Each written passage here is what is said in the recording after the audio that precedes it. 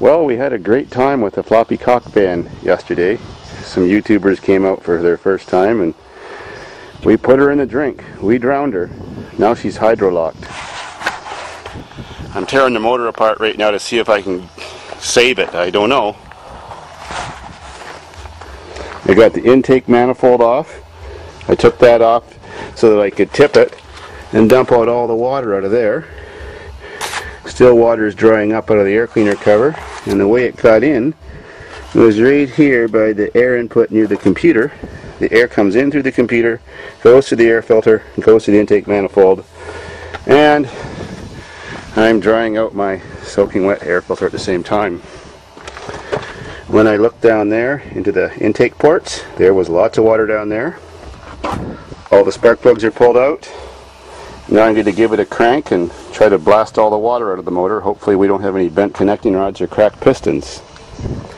It wasn't running that fast when it swallowed the water, so I'm keeping my fingers crossed.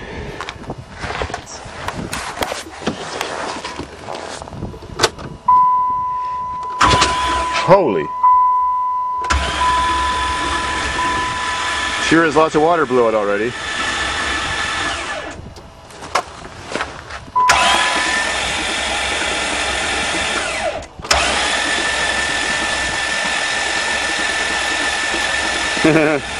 Water's still flying. I can see the drops. Well, that's what the engine sounds like with no compression.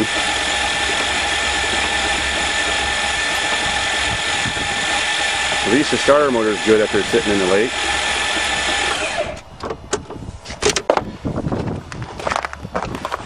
Well, everything's all wet and splashed now, including under the hood, including the firewall.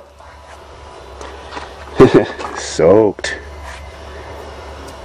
Well, now to slam the bitch back together and see if she's going to fire up. She's cranking fine, so it can't be that bad. Poor thing. You've had a rough life. You're just like my kitty. You had to die on me twice now. But I can save you.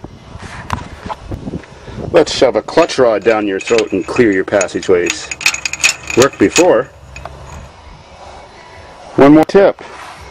If you ever wondered how to change those nasty back spark plugs on your 3.3 or your 3.8, taking off the intake manifold is actually quite easy. It took me about 10 minutes. And now no scrapes on your arms or wrists. So much room to get those plugs out in this 60-degree V6. Just take off the coil pack off here. Take off the alternator bracket bolt. Take off this little support bracket bolt at the back. And then just a few bolts that run along through the middle that are really easy to get at. And the air snorkel tube. And just move it out of the way. Leave everything else connected to it. Very simple. Now for the big test. Is it going to run after being hydrolocked and has probably still some water in there to get the spark plugs wet? Oh, such a beautiful van and a nice interior. Gotta love it.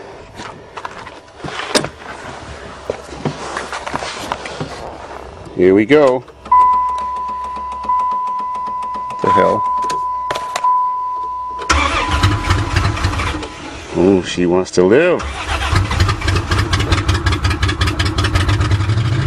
Yes! It's alive! It's alive! You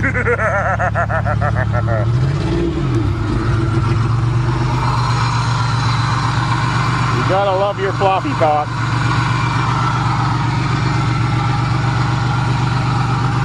Cool. Now we can go riding.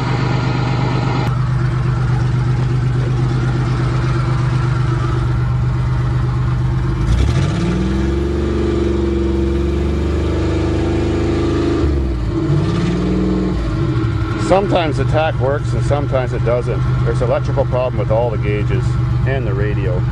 Someday I'll get to it.